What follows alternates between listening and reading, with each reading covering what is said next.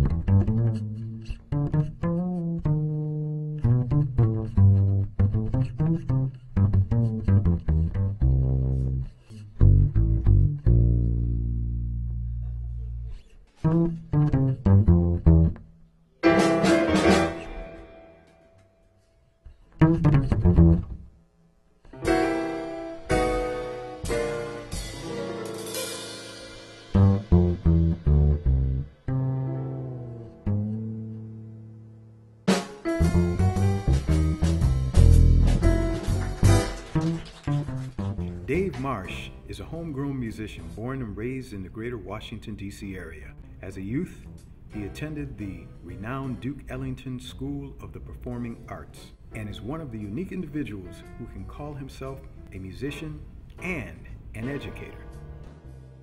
I realized somewhere between 10 and 13 that I was branching off from the average guys in the neighborhood.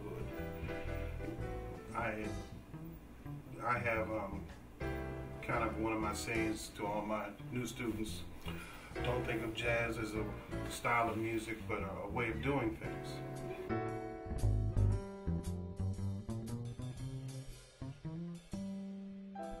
Musically, you know, the tragedy of the starving musician, you know, I've been somewhat lucky in that respect too.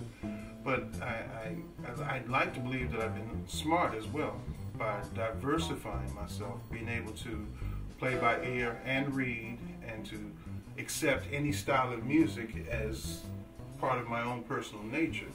And I've been able to function.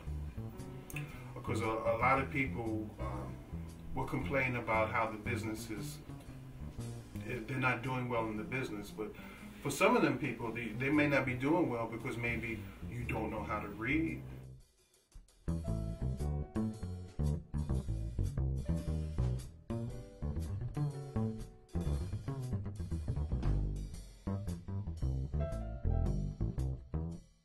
You have all these different categories of music. But as musicians, we're producers. You know, we can't afford to, you know, make categories. That's to package and sell music, is to make categories. Tito Puente, you know, said it best, along with Duke Ellington.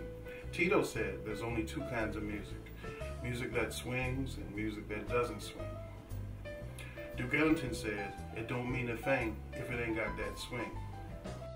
David's forward thinking and diversity serves him well, as he is able to transition in and out of a variety of situations and feel comfortable in any number of musical styles. This versatility has taken him from Blues Alley to the White House. My versatility has enabled me to work many different circuits. And certain circuits are working more than others, depends upon the season. Like if you're playing bluegrass, folksy kind of stuff, you know, the summertime is probably the big time for you. A lot of festivals, outdoor functions.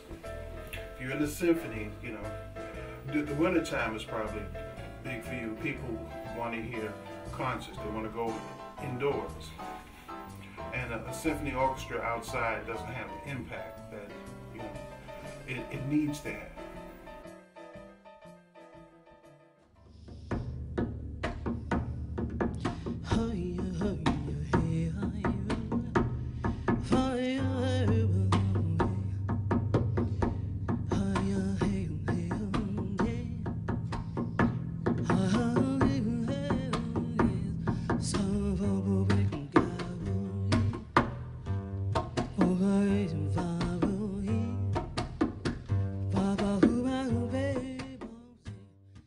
What would you want your lasting contribution to be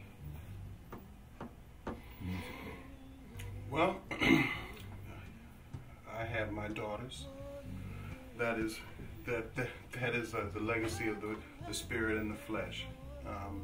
I have my students, and I've been able to help enough of them where they have good things to say about me. I'm not so much concerned with the good that they say to me. Of course, they respect me, but they will say to other people some of the wisdom that I tried to help them with. And I didn't invent it, I just channeled it from other people that I had gotten it from. I've been able to cultivate friendships, you know, and to maintain those friendships early on. Some people I've worked with and been friends with for 30 years.